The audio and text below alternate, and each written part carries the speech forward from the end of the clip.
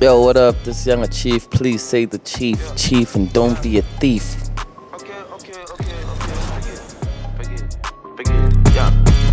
Okay, let's talk about doing not your 4-5. That's a smaller topic. The single BBAF was inspired by Flabba. I think it's his take on SA hip hop. It's his style of music. If even like Bamusom Dog, or those are like conversations and content that are really just like lighthearted. But for the game and the versatility that it provided was just crazy. And also the fact that, me and him were born on the same day. We both were born on the same day as Eminem. Also, there's a destiny tied into that. And so it's no coincidence that every time like I ran into him or we interacted back in the day, like he always showed me a different type of love that I didn't even understand at the time. But I think like, our destinies are kind of like intertwined, and I just had to show him love for that, Initially, I just done the song like during lockdown, and when Funa just like music to be out, because I didn't know what I was gonna do next, because we didn't know what was gonna happen.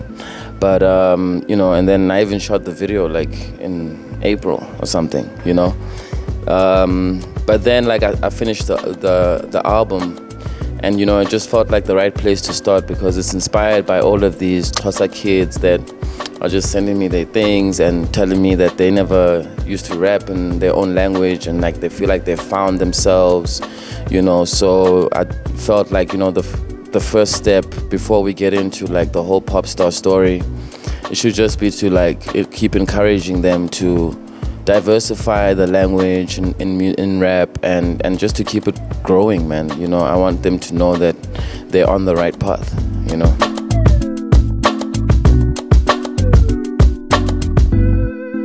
I'm not shooting my shot at Boity. That song was, like I said, it was like a freestyle, And then at the end, like, I was just imagining being on stage, and I just wanted like to, Kwaito, they repeat the same thing over and over again.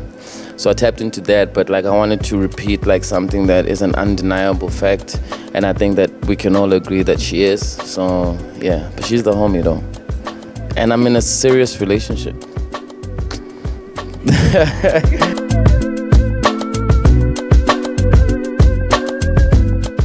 Wait, what does it say? Oh, because I say not the corner store, the corner office.